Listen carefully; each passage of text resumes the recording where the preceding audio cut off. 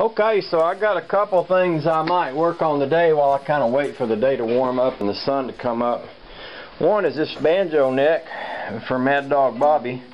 I got my pegs in place here, and I made a banjo shelf and I've roughed it out. I put a little wood putty in around the pegs. I'm going to grind these mounting pegs off.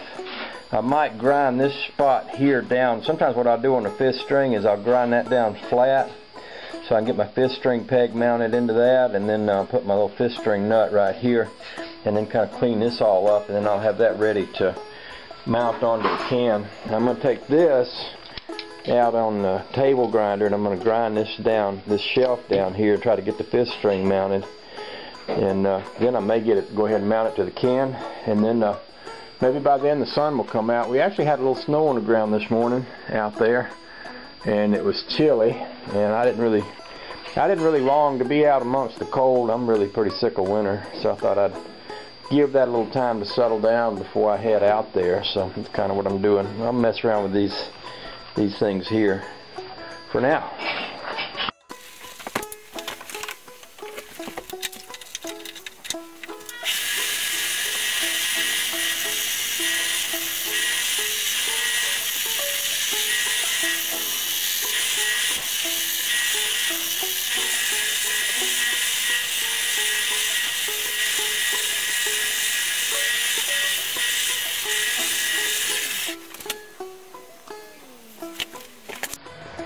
Alright, I'm going to drill this peg out now.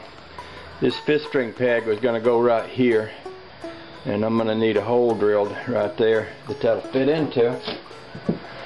Let's see what we got in the drill press here. I usually keep an old piece of leather around here somewhere that I can throw on that. See it, but one of these quilts would do. Keep an old piece of leather to throw on that so I won't mess up the neck when I do this kind of work. Actually, that drill bit that's in there, well, that's pretty dang close to what I need right there.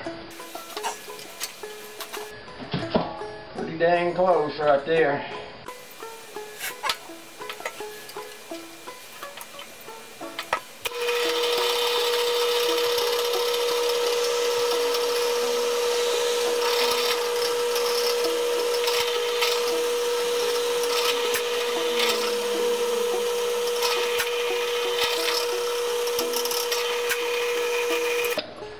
Generally what I like to do is drill my hole a little smaller than it needs to be, just so the end goes in there. And then I got this little tool, it's called a reamer, and it's basically made for a banjo peg, and I put that in there and I get a wrench put on the far end of that, and I just turn that and it kind of reams that hole out, because you notice this peg is angled.